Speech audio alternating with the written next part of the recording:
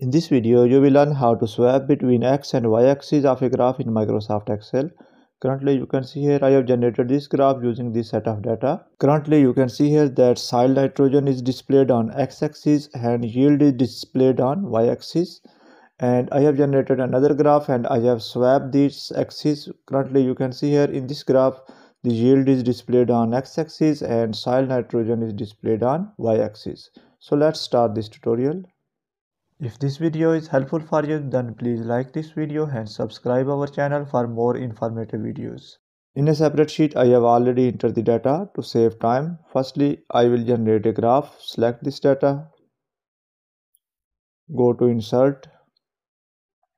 And from here, I will insert a scatter graph with marker.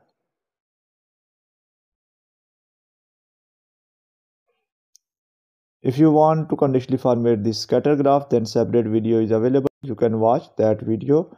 In this video, I will only focus how to swap x and y axis in Microsoft Excel graph. By default, Microsoft Excel displays the first column data on x-axis and second column data on y-axis. Now I want to change this value. Simply select this graph. Now you can see here graph is selected. Place your cursor on chart area. Right click, and here you will find the option of select data. Select this one. Now here you can see here there are two pane. This is the y-axis pane and this is the x-axis pane. Firstly select this series. Now go to edit option, and here you will find the option of series x values and series y values. Firstly, remove the existing entries from series x values. I will select this one and press backscape. Now again click here. Now select the x-axis values. For example, I am interested to display the soil nitrogen data on x-axis. I will select these values. Similarly, select y-axis values and remove existing data. Now again click here.